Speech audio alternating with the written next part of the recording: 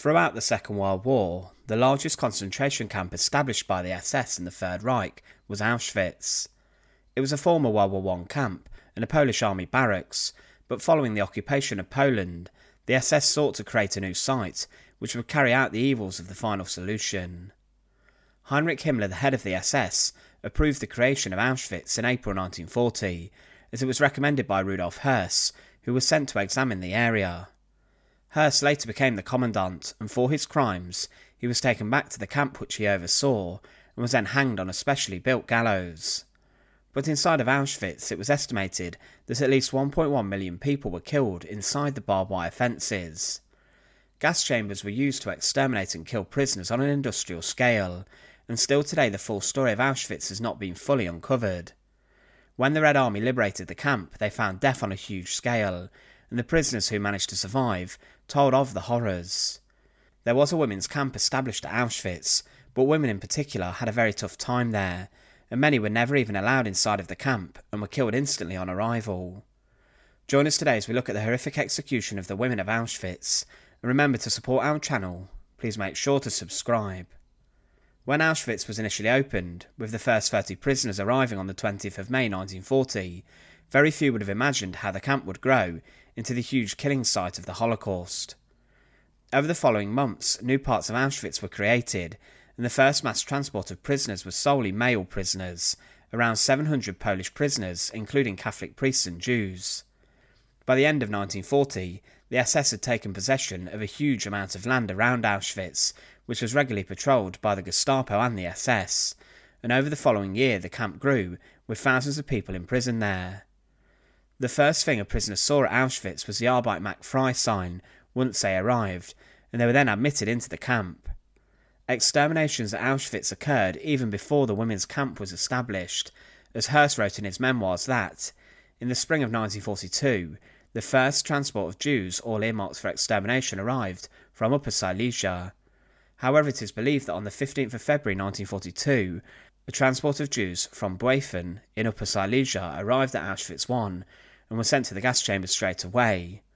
One eyewitness stated that these prisoners that were sent there were the women of Buefen, meaning that as soon as the extermination began at Auschwitz, women were being sent to their deaths.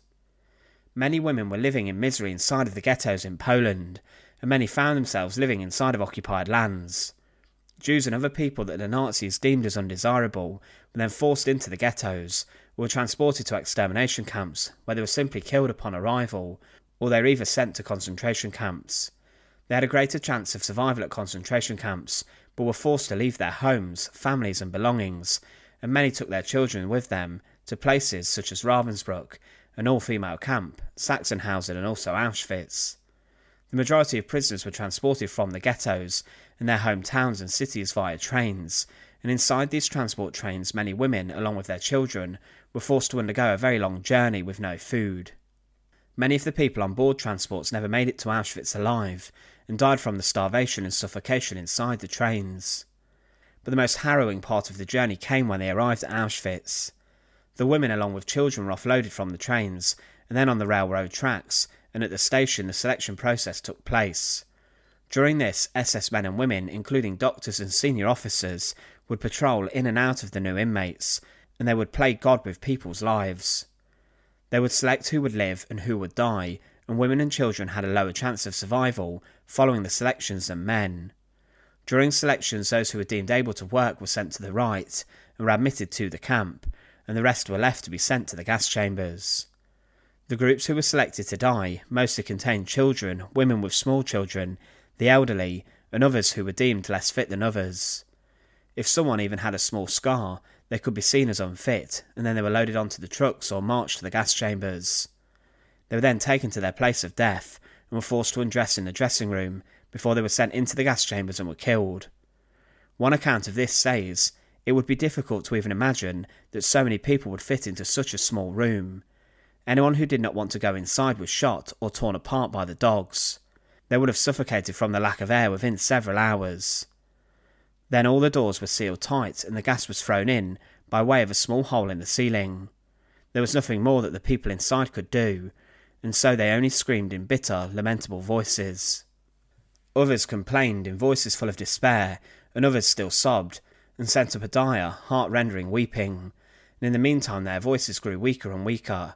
Because of the great crowding, people fell on top of another as they died, until a heap arose consisting of 5 or 6 layers atop the other, reaching a height of 1 metre. Mothers froze in a seated position on the ground, embracing their children in their arms, and husbands and wives died hugging each other.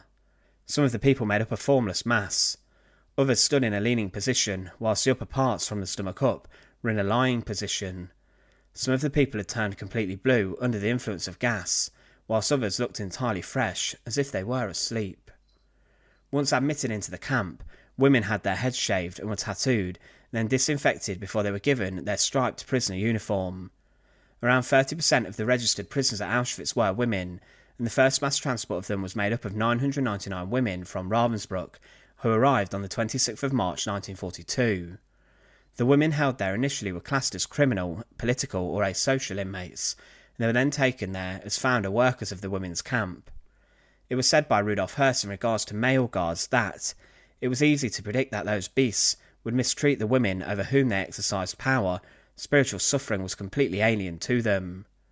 These first women were given serial numbers from 1 to 999, then along with the women came a number of female guards, including Johanna Langerfeld, who became Auschwitz's first Lagerführerin of the women's camp.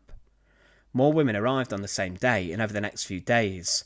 To begin with, in Auschwitz, women were held inside blocks 1 to 10 inside of Auschwitz I, but in August 1942, 13,000 women were transferred to the new women's camp found inside of Auschwitz II Birkenau, the main extermination complex of Auschwitz. However, the conditions inside the women's camp were known for being absolutely shocking. When a group of male prisoners arrived there to create a hospital and infirmary, they were given the job to begin with of working out who was actually alive and who was dead. There was a huge problem with disease, starvation and malnutrition, and to begin with things were completely terrible. One former inmate of the women's compound wrote, "There was one latrine for 30 to 32,000 women, and we were permitted to use it only at certain hours of the day. We stood in line to get in this tiny building, knee-deep in human excrement. As we all suffered from dysentery, we could barely wait until our turn came, and soiled our ragged clothes, which never came off our bodies, thus adding to the horror of our existence by the terrible smell that surrounded us like a cloud. The latrine consisted of a deep ditch, with planks thrown across it at certain intervals. We squatted on those planks like birds perched on a telegraph wire, so close together that we could not help soiling one another. It was also found that the water inside the camp was heavily polluted by human waste, which was causing disease and also thirst within the female prison population. Some historians have argued that the situation in Auschwitz for women was much worse than it was for men, as in one area there was just one tap for 15,000 women, and the conditions of the barracks were awful. Women did bond with each other differently as opposed to the men, who did not particularly bond. They would sometimes share their bowls and meals, which was imperative for survival, but they were overseen by a number of female guards who were completely savage. Langerfeld was later succeeded by Maria Mandl as the head of the women's camp, and she was known for being a brute. She inspired the other female guards to brutalise the prisoners, and many of them, including Irma Grese and Elisabeth Volkenrath, whipped and beat prisoners until they were a bloody mess, and on occasion some were even killed by the guards. Also, SS guards would patrol the camp with their dogs, and they encouraged the animals to attack and maim some of the women, who would not work hard enough. This resulted in death a number of times, and the guards became nicknamed for their sadism. For example, Johanna Bormann was named the woman with the dog. Executions also occurred inside the roll call yard, and women who were found guilty of breaking the rules were often hanged in public. A number of executions did take place with female prisoners forced to watch the horrific spectacles, and many women were hanged en masse, and were then left hanging once dead as a reminder to the other prisoners for days. In terms of the day, it began earlier for women, when a block supervisor sounded a gong, then entered the barracks and started beating the women with sticks to make them go and wash and use the limited toilets quickly. Sanitation, as mentioned, was truly awful. Then the women would be forced to stand for roll call, and they could be forced to stand for hours on end, and beatings and collective punishment was sometimes given out for even the most minor infringement. If a female guard was in a bad mood, then the prisoners would feel it badly. Some women would go off to work in other areas of the camp, such as Canada, where they would sift through the belongings they had confiscated from other prisoners. There was also a women's camp orchestra established to play during roll call. But many of the women were also forced to take part in brutal medical experiments that occurred at the hands of the SS doctors inside of Block 10. Many arrived there perfectly well, but were killed by injections or what they had done to them. Thousands of women who arrived at Auschwitz along with their children never made it through the gates of the horrific compound. They were killed as soon as they arrived, and throughout the years in which it was in operation, over 1 million people died there through mass extermination, execution, poor conditions, disease, starvation, or horrific experiments.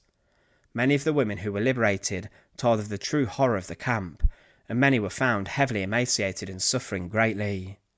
Their stories are many of Auschwitz's history which remain untold, and today many of the secrets and brutal acts of Auschwitz still remain a mystery. Thanks for watching. To support our channel, please make sure to subscribe, and once again, thank you so much for watching.